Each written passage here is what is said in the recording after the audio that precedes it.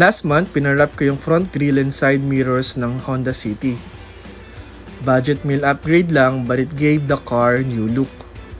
This time, rims at caliper naman ang gusto kong bigyan ng different look. I researched and explored my options with a limited budget in mind. Good day and welcome back to my channel Chanlimited Life, and today, I will show you the latest improvements sa kotse. Yes, usapang rims tayo today. Ipapakita ko later yung video comparison ng before and after at kung magkano nagastos natin. Ready ka na ba? Ako excited na ipakita yung new look ng gulong.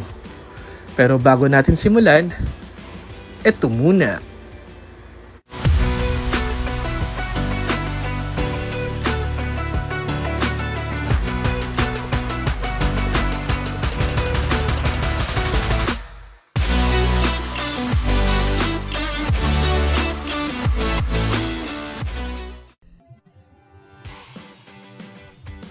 Ito yung tatlong usual options to give your wheel a different vibe. Number 1, buy authentic aftermarket wheels. Number 2, buy original higher variant stock wheels. Number 3, paint stock rim or factory wheels. At the end of the day, I chose to not replace my rims with aftermarket wheels due to several reasons. Possible void of warranty. The word is possible. Check your warranty booklet. Iba-iba kasi ang sabi ng service advisors from different kasa. May nagsasabi na it will void warranty, while others says it will not. If you're not comfortable or unsure if it will void your car's warranty, then do not upgrade it yet during the warranty period. Next reason is budget. The hard truth, wala pa akong budget right now. Aftermarket wheels usually cost you around 20 to 30,000 pesos or up to 100,000 pesos. Kung may budget ka, go lang. Pero for now, pag-iipunan ko muna. Accuracy. Speedometer, odometer, brakes, etc. may not be as good or as accurate if not properly calibrated.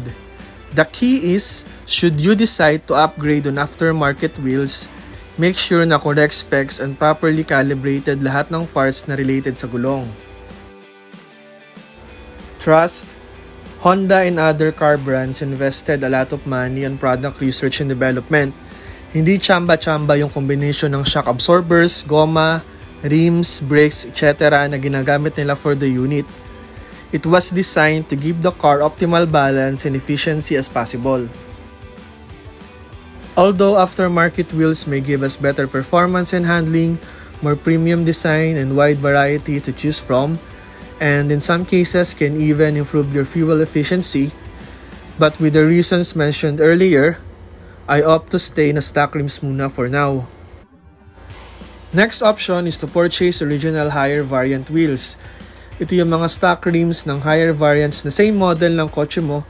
Kumbaga sa Honda City, ito yung rim ng VNRS variants, which is bigger and better looking. Generally, mas cheaper to kesa sa aftermarket wheels and can be negotiated pa pag kilala mo yung seller. Again, almost same reasoning lang rin naman ako ng aftermarket wheels.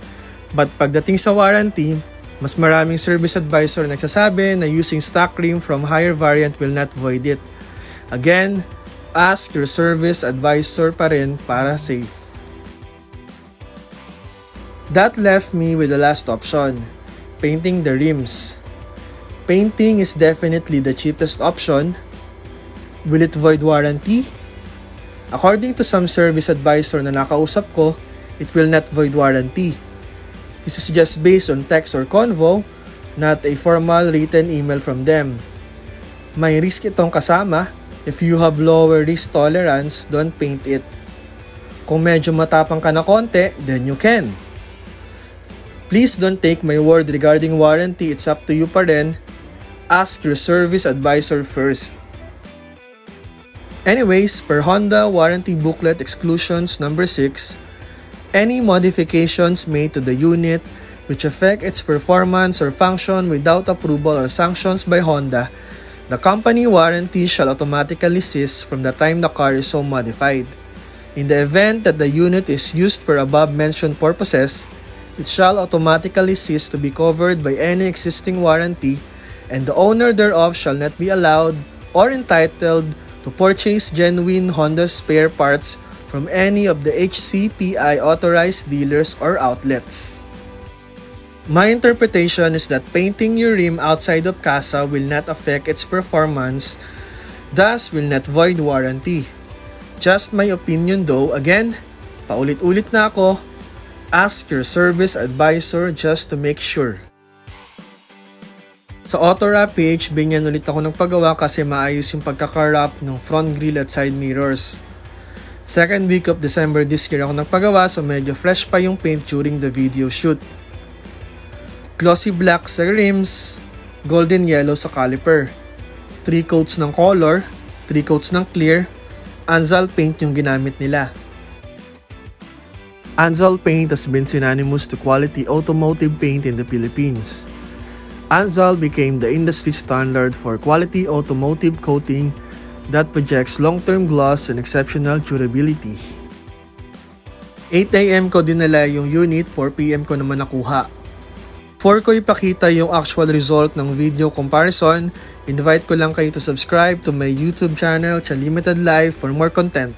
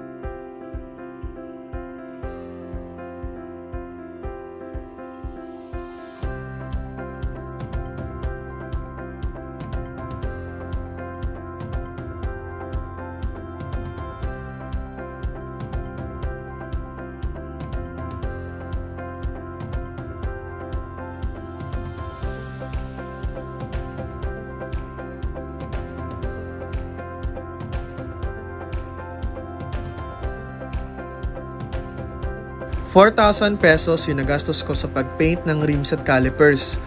More on aesthetics or forma lang talaga to, it will not improve the car's performance. Budget meal lang muna ako sa ngayon, pero once outside na sa warranty period ng kotse at may extra money naman, why not, diba? Gusto ko rin naman mag-upgrade ng aftermarket wheels. I will make sure lang na authentic yung rim na ipapalagay, tamang specs at properly calibrated. Anyways, ibang topic na yon. Alright, yun lang mga ka-Chanli. Thank you for watching this video. Hanggang sa susunod, drive safely. Ingat!